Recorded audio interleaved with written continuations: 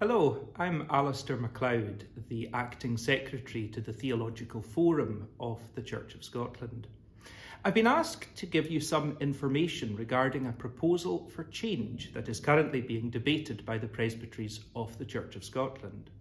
This proposal concerns the confession of faith of the Church. That is, how the Church states what it believes about God and salvation and the Christian life. Currently, the Kirk gives a special place to one historical statement of Christian faith, the Westminster Confession of Faith. The proposal before us is that instead we will have a book of confessions going forward containing 5 statements of faith. So first, the background. The Westminster Confession is a document which was written in the 1640s by an assembly of ministers and elders, both English and Scottish, that gathered at Westminster during the Civil War. In 33 chapters, it sets out in careful, precise language the conclusions of the Assembly across the whole field of Christian doctrine. It was approved by the General Assembly of the Church of Scotland in 1648 and has been recognised as the doctrinal standard of the Church of Scotland since 1690. Subordinate only to the Bible itself. For this reason, from 1690, ministers and elders were expected to swear their belief in the whole confession prior to being ordained to office. So what changed? Well, the ordination vow to the whole confession became very problematic in the late 19th century. The Westminster Confession is extremely specific in its language and theology, and its conclusions did not accommodate the breadth of opinion on Christian theology which the Church of Scotland contained. The ministers and elders of the Kirk desired to be part of a broad and national church that accommodated a variety of views and perspectives, and were not prepared to treat every disagreement with the confession as heresy. So what was their answer? Because of this situation, the Church agreed to change the terms of the vows and subscription that office holders made in relation to the confession, and this was done by an Act of General Assembly in 1910. No longer would ministers and elders swear to the entire confession in all its details. Rather, the new vow stated the candidate's belief in the fundamental doctrines of the Christian faith contained in the confession.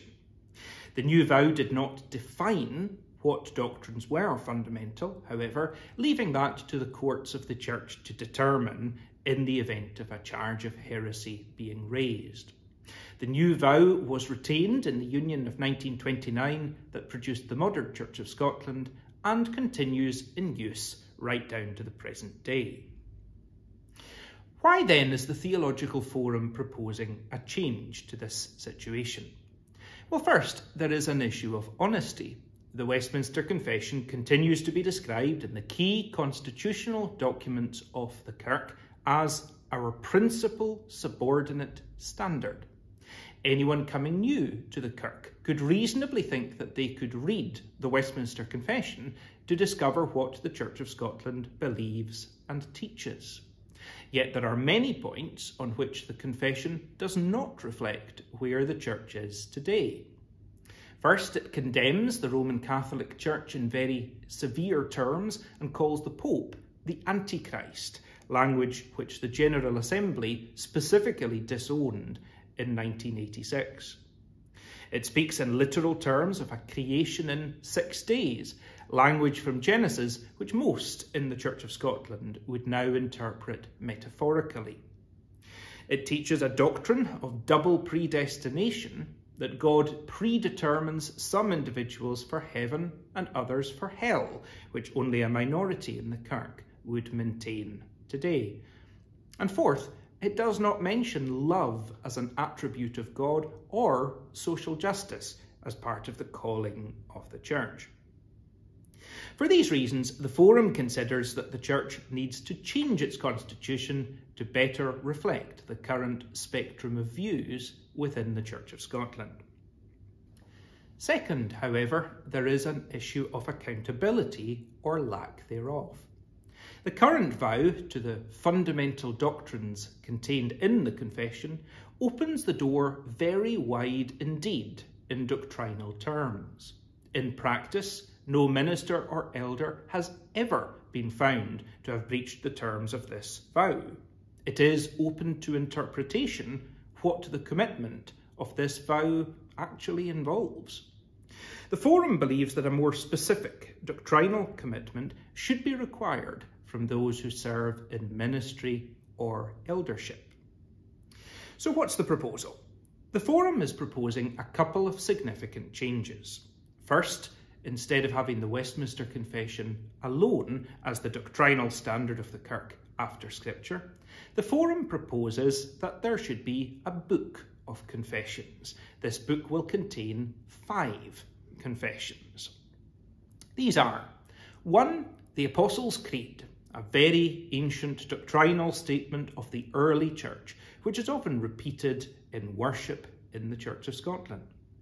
2. The Nicene Creed of 325, another very ancient statement of basic definition regarding the Trinity, the belief of the Church in one God in 3 persons. 3.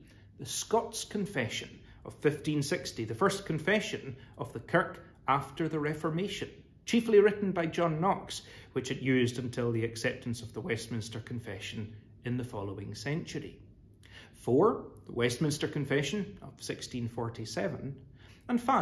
The 1992 Statement of Faith, a modern, concise summary of Christian doctrine which was approved by the General Assembly of 1992 and which does specifically affirm that God is love. The Forum believes that these 5 documents reflect more fully the history of the Church of Scotland than the Westminster Confession alone. Importantly, the 5 documents do not contradict each other. They are all careful and orthodox statements of faith. However, their inclusion underlines the fact that many in the modern Church of Scotland would not subscribe to every detail of the Westminster Confession without reservation and are content to express their faith in shorter and less specific terms. What else will change? The Forum proposes new doctrinal vows to be sworn by ministers and elders in the future to reflect this change. These vows will not refer to the Westminster Confession specifically, but to the 2 oldest creeds in the Book of Confessions, the Apostles' Creed and the Nicene Creed, and then to the Book of Confessions as a whole. The new vows proposed are as follows. Do you believe the fundamental doctrines of the Christian faith expressed in the Apostles' and Nicene Creeds? Do you confess the Catholic and Reformed faith of the Church as contained in its Book of Confessions and promise to be guided by the said book in your life and doctrine? Should the proposed changes be agreed by the Church, future candidates for ministry and eldership will have to subscribe these vows to be accepted for ordination. So what's the situation now? Well, the Forum's proposals have now been approved by the 2023 General Assembly, but this is only the first step in the approval process. These proposals will now be debated by all the presbyteries of the Church, each of which will vote on the subject. It will be necessary for a 2/3 majority of these presbyteries to support the proposal in 2 successive years, so both this year and next year, and the next 2 General Assemblies as well, for the change to go ahead. If it receives the necessary approval, the change will therefore take effect from the General Assembly of May 2025. The Theological Forum will keep the wider Church informed as this proposal continues to be debated. But if you have any questions about the proposals, feel free to get in touch with the Forum directly. Thanks for listening.